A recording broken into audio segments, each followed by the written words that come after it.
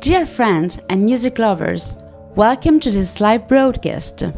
We have seen a beautiful video of Virgo interferometer based in Pisa at Cascina. Today is with us the director of the European Gravitational Observatory, the laboratory that hosts the Virgo experiment, Professor Stavros Katsanevas. A warm welcome. Hello. Thank you for inviting me. Oh, it's a pleasure. It's a real pleasure, and thank you for being our host today. The major this year who have loved to be present for the event of the year at Virgo Interferometer in Pisa, which unfortunately was suspended due to the coronavirus. Can you tell to our viewers what Virgo is? Yes. Probably one should start by saying what we want to do and then explain what Virgo is. You know, for Galileo and Newton, the space was an immobile and internal framework within which objects move. They changed from the previous rhythmic understanding of space, of the antiquity, and it was a mobile and, as I say, internal. Newton called it sensorium Dei, was the senses of the God. And then Einstein came, and this was it was a very big and very interesting. Of course, it was the beginning of modern science, and this is no doubt about that. But they could not understand with this why one body attracts another. Again, Newton said, hypothesis non finito. I don't make hypothesis. Why? He could make a perfect law, Newton law, but he don't know how this thing happened. And then Einstein came and said, look, what happens is that a mass, an object, deforms space around it. And the other object, if you wish, moves inside this deformed space, and what we see as attraction is essentially movement of one body in a deformed space created by the other body, and vice versa. Now, when you have this, when you have a violent effect, when two bodies, two black holes, two neutron stars, collide or make a fusion, it's a violent effect and starts making waves in space-time. And what does that mean? That means that the distance between two, let's say, objects starts increasing and decreasing, and I made the opposite image, but decreasing and increasing, so it oscillates. So our purpose here is to see this oscillation, that it is due to the gravitational waves. And how do we do it? It is an interferometer. Virgo, it is a huge interferometer. What does that mean? It is a laser light that goes into a mirror that splits it into two big arms. And when I say big, they are 3 kilometers on each side. They make an L, so light goes up and down, but comes back, and then through this mirror is recomposed again and goes into the detector. If all distances are the same, the two lights that come back and forth are what we call in physics an opposition of phase. Position of phase means the maximum of the one of the first wave is the minimum, corresponds in time with the minimum of the other. And when they both come together, the maximum and the minimum annihilate. And so you have light plus light equals darkness. This is if everything is perfect and nothing moves. Now, a gravitational wave comes, distorts this space, distorts these distances, and then we see appearance of light because it introduces the change in the phase of the light coming back from this mirror. It's a long explanation, so, I think it is complete. I read also on the website of Virgo, it's a collaboration involving many countries around the world. How many people work on this project? It is, the Virgo collaboration these days is over 500, it's close to 550 people from 11 countries. We have to say that this thing started by the ideas of two grandfathers or forefathers or whatever of Virgo, which were Alberto Giasotto, Pisano, and Alain Brillet. So this started a very long time. And they incited their corresponding agencies, which were CNRS in France and IMF, Instituto di Fisica Nucleare, Nazionale di Fisica Nucleare, here in Italy, to create EGO and in order to host this antenna. So it's essentially made, the infrastructure is essentially funded by these two big, let's say, institutions with good contributions from Netherlands, from NICEF, the Institute NICEF of Netherlands. And then there is, and this is essentially the infrastructure, and then of course you have a lot of scientists contributing strongly with their work and their also ideas, and also bringing instruments from 11 countries and 550 people. How do you manage this great project in this hardest time due to the coronavirus? Yeah, it was a very interesting problem, and I think we did relatively well, because we defined very early with the document the different phases. And the first thing we had to stop was the visits, of course, the schools and outside. That was what we called phase 1. Then phase 2 was when we said to all the people that were not absolutely necessary their presence here and they could work at home, to work from home. And this reduced our personnel to the order of, I don't know, 20%, I mean, the order of 15 people or something like that. And with this we continued to run. And then came the strongest phase also for Italy. And then we had to stop together, actually exactly in synchrony with our colleagues in the US. We stopped both LIGO and Virgo stopped at the same time. And very soon, and this we did for many reasons, because of course, first of all, the health of the people is the priority in this case, not Congratulations for your effort during this hard time, Professor. Also, finish. I wanted to say something. Oh yes, please. And then immediately when things became, when Italy entered phase 2, we also came back to phase 2. So now we are open. We are open. I mean, I would reduce personnel, but we're open for preparations. Yeah, sorry, I wanted. No, that's great. I want to say congratulations. Congratulations for your effort to continue this great project. We have a lot of questions to ask you. We're very curious because, as you know, the major TV works on classical music, and the sound of the space is a theme and a topic treated by Pythagoras and Kepler, but also a composer dedicated to the space, for example, Bach, the dance of the sphere.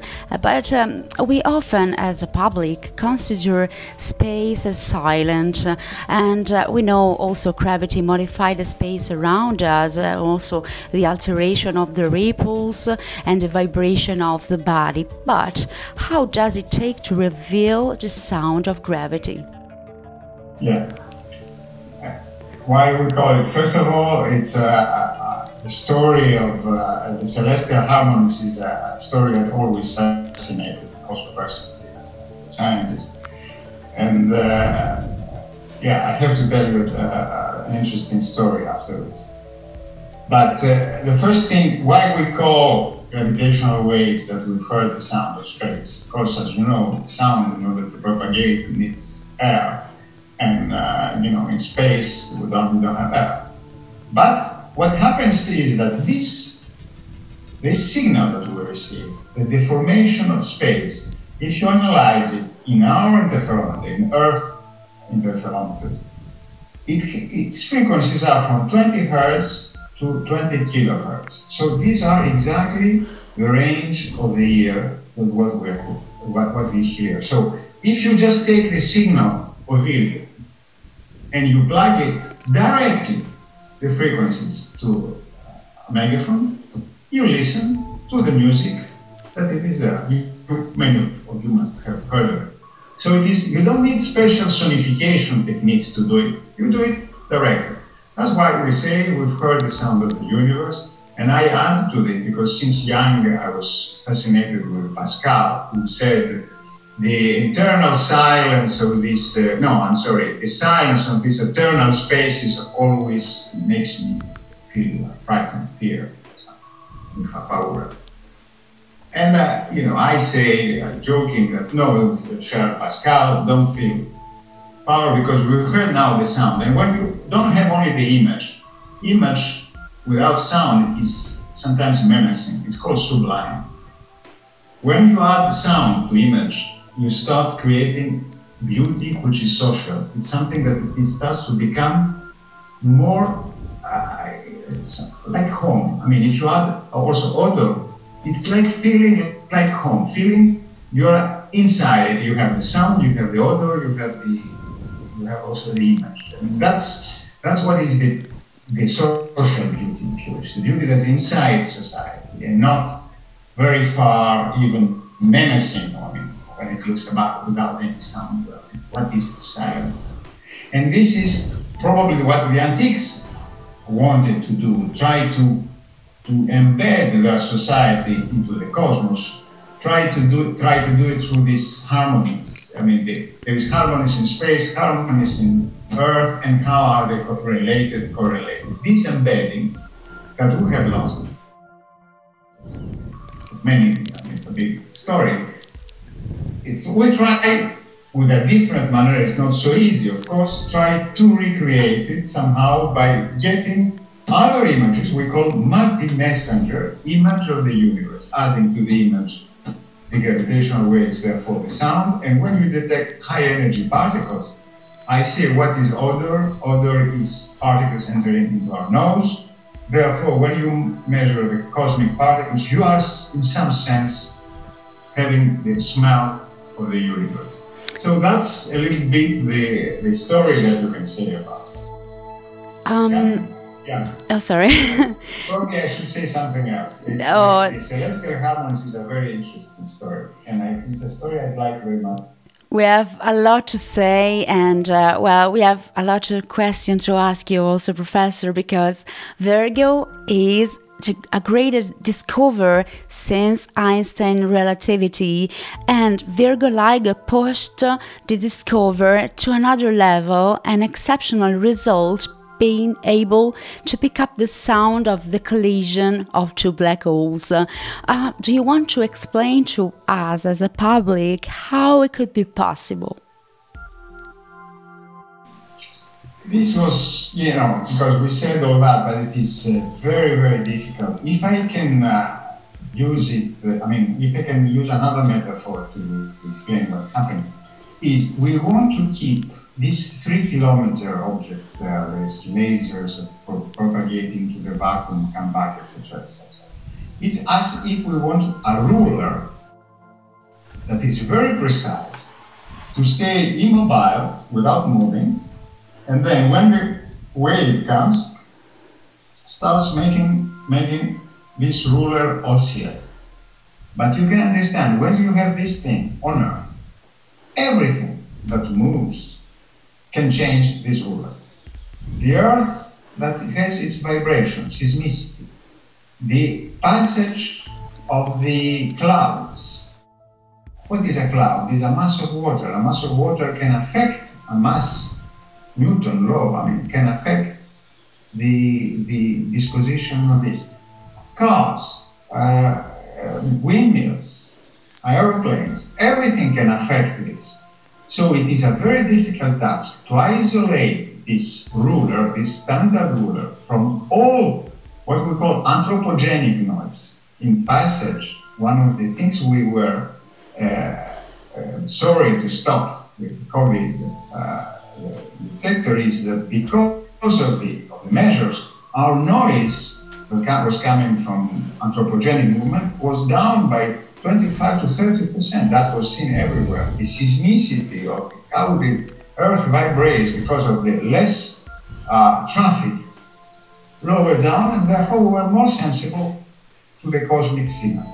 So you first have to interact with the atmosphere, understand Even we have a very interesting study with the University of Pisa, how the waves that hit on the shore of the Iranian Sea, this is a mass that moves again. We can measure them, and we try to see how, because they say that the climate change influences the rate of waves in the coast and has an ecological effect on the fauna and the flora, and how it has also effects back. So again, the main message here is you have to have a very precise instrument, isolate it properly, understand everything that happens on Earth, and once you have to understand that, then you have to detect a small change that we never said before in this interview. It is 1,000th of the diameter of Earth. It's a very, very, very small change. So the task is tremendous, but you make it. At the end, you manage. And once we did that, we started seeing the black hole collision, and then the neutron-star collision, which was even more exciting, in fact, because once we saw it, there were 70 observatories around the world that we detected with other signals, like electromagnetic radiation and all.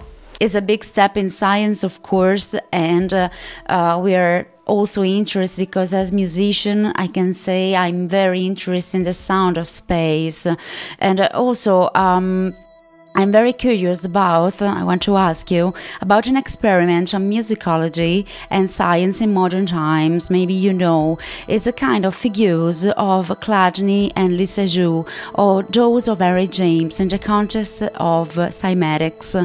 Well, music produced figures based on their vibration. So we can see visually the sound that produce matter. It's correct to say that?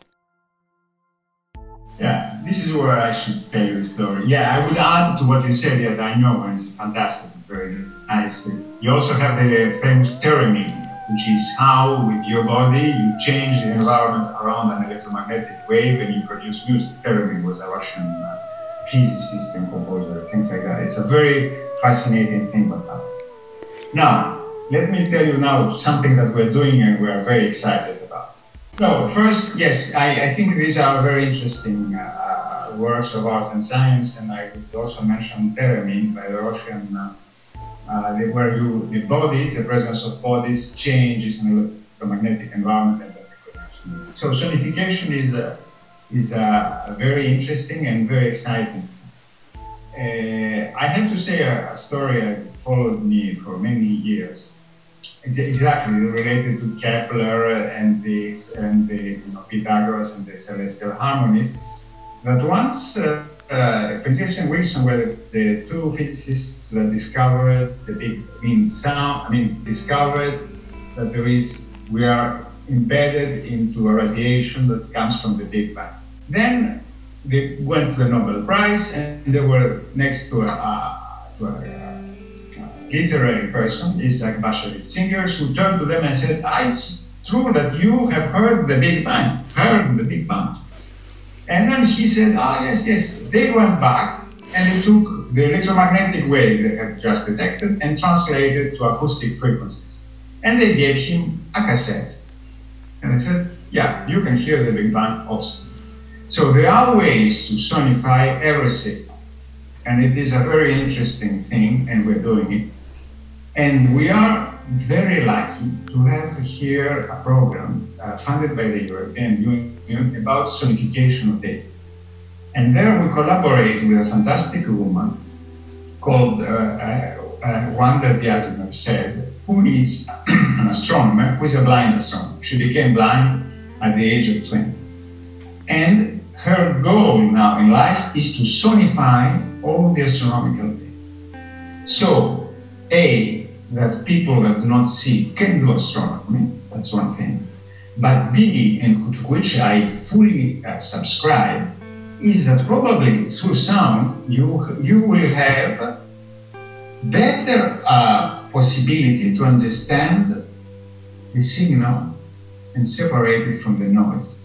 She tells me, Stavros, you people that see have always two tendencies. A, to linearize the problem. that is always expect that something grows up or goes down. That's the one thing. The second thing is you stationarize it. Stationarizing it in common language means you expect the same frequency to repeat itself. I mean, essentially you expect more or less repetition. And you don't understand when there is a change in frequency, you believe that it's noise. But sometimes it's not noise, it is signal.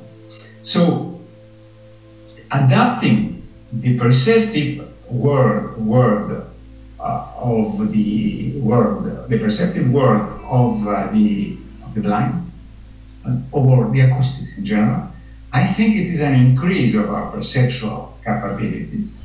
And with this, we have a program with artists and scientists working on that. And certainly we can use it for our purposes, that is to distinguish a signal from background.